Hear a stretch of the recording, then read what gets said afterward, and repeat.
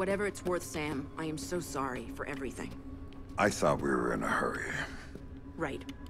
We need to get you close to Reed, and we need to do it in a way that doesn't make him double-tap the president immediately. Got any ideas? One.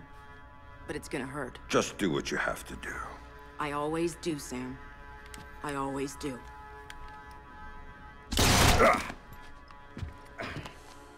Tom? I've got Fisher. I'm bringing him in.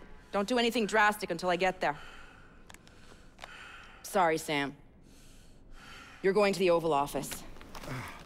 You've got to dress properly for the occasion. Hands? You comfortable? Fuck. Get up. You've got an appointment with the president.